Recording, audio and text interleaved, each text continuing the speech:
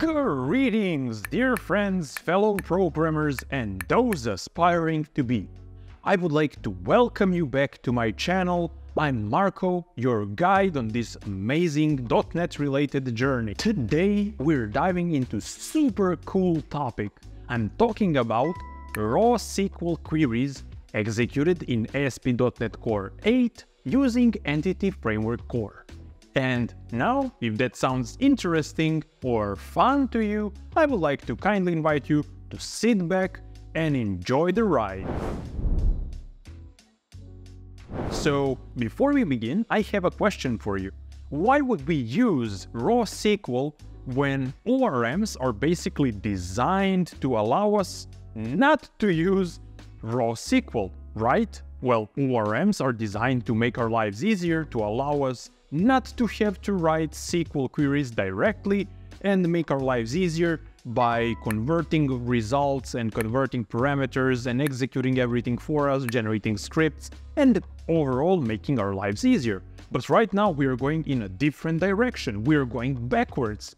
Well, there are certain scenarios where we need every single bit of performance from our application. And in those situations, we do not have enough moving space to allow Entity Framework to potentially make a mistake while generating SQL. So in those cases, we want to have 100% explicit control over the query that is going to be executed against the database.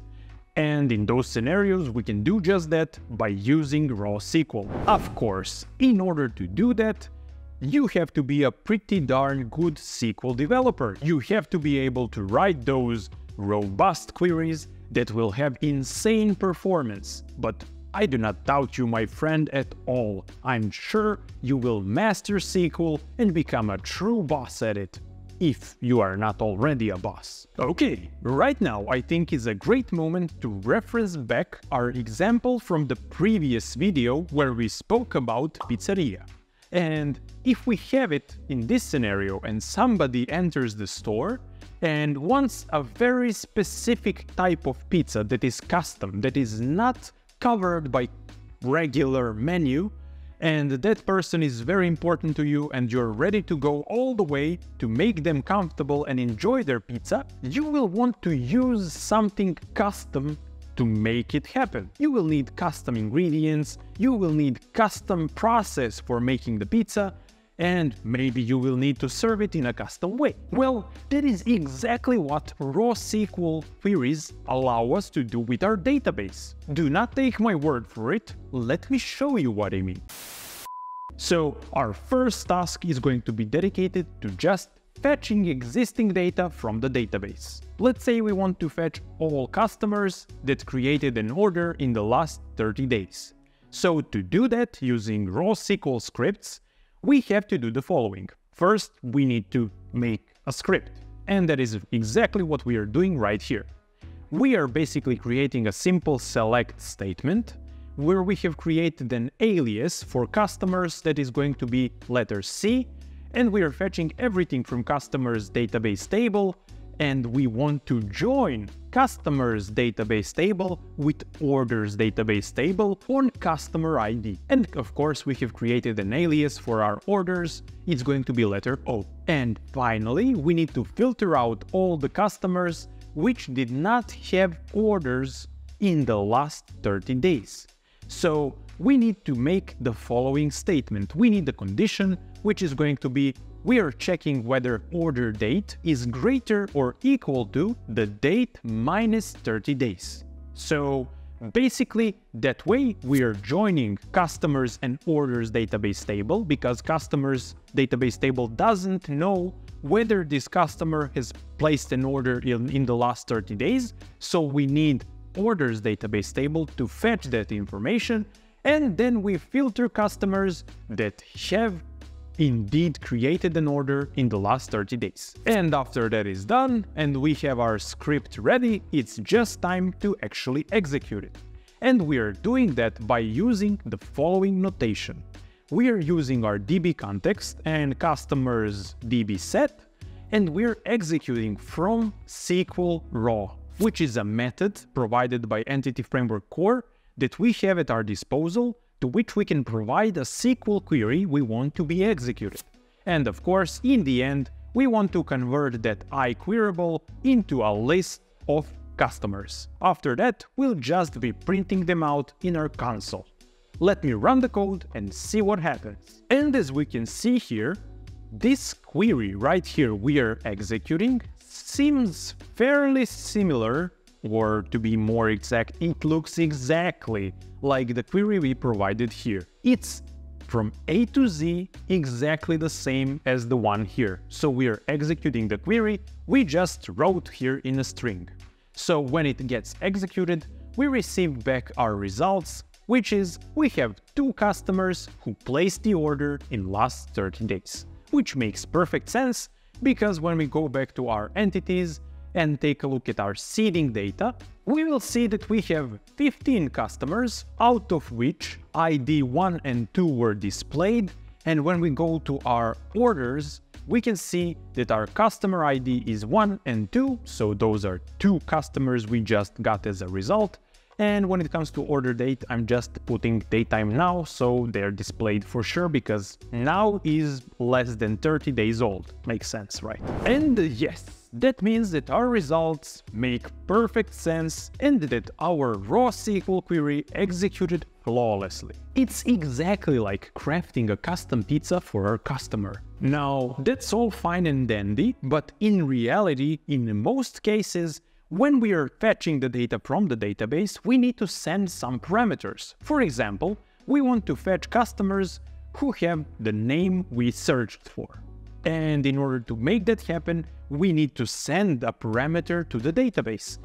And my friend, that can be a very tricky thing to do, because there are some people who enjoy breaking stuff, and there is a thing called SQL injection, which basically is something used by people who do malicious things to break your database, or to steal your data, or to drop your database completely.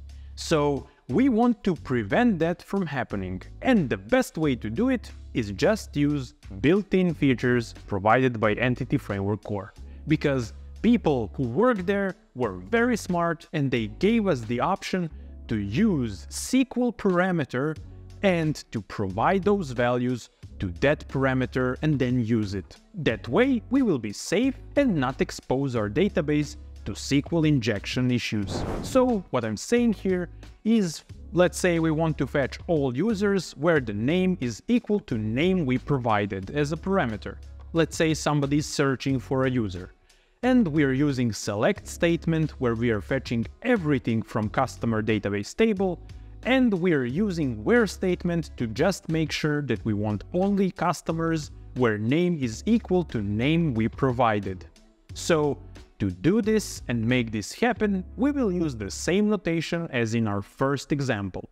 We are using from SQL raw, we're going to pass the SQL script we just created, and also we will provide a SQL parameter called name. Now, after that is done, we will convert the iQueryable of customers into a list of customers by using toListAsync method, and we will be good to go. So after that, we'll just print the results and that's it. Now that we have executed our query, we can see that we actually managed to find a user in our database with the name Jane Doe. And also we can see here is our script exactly the way we left it. But what we managed to achieve by utilizing SQL parameter is that we are kinda safe from all the SQL injections. What we can do to be even safer is to introduce our own custom validation on every parameter we are receiving from the outside world. And basically, whenever you're exposing the opportunity for somebody else to enter something, you definitely want to introduce a lot of security and validation. Unless, of course, you want your application to be destroyed, which I hope you do not, because our applications are our babies. Now, one last thing I want to talk with you about before we are done with this video is going to be dedicated to the fact that you can combine raw SQL and LINQ. Those two can be mixed. So let us jump to our example and see exactly what I'm talking about. As you can see right here, we want to fetch all the orders where every order is less than days old. So this number of days old, to be more exact and clear. So after we have fetched all the orders that are given number of days old or newer, we are then going to fetch them from the database by using exactly the same notation as in previous example. We are again using SQL parameter, because why not? And when we get those results, we want to, for example, populate them with customer-related data. So for each order that we have fetched by using raw SQL, we want to fetch customer data as well. And in this example, I will be doing it with a very stupid practice you do not want to do, because we are aiming for performance on one side and I'm doing something stupid like this on the other side. So why is this stupid? Well, when you think about it, for every order that we have created, we will create a separate query and execute it against the database to fetch a customer for that particular order.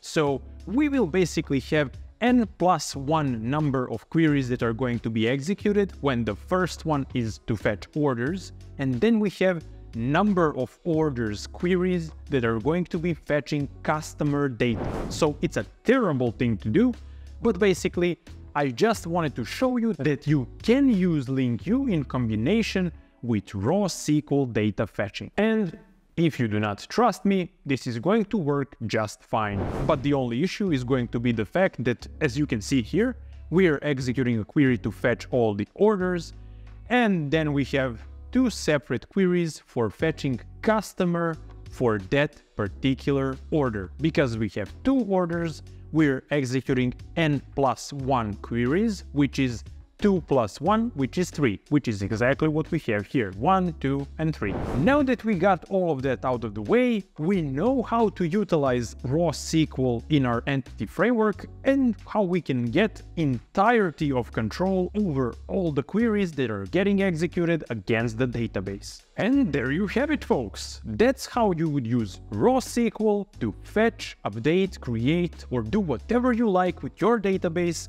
while having the complete control over every step of the way. If you found this video useful, I would like to invite you to subscribe to the channel and click the bell button.